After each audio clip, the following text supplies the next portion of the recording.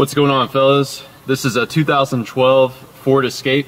I'm going to show you where you can find the fuses for the cigarette lighters, aka the power outlets. The first one is going to be over in here. So what you've got to do is reach in here and pull this out.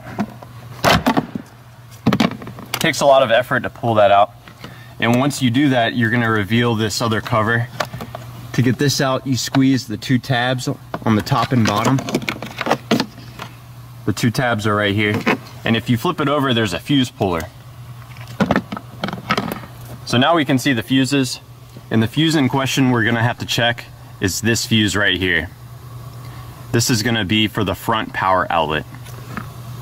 Now the other fuse for us to check is under the hood.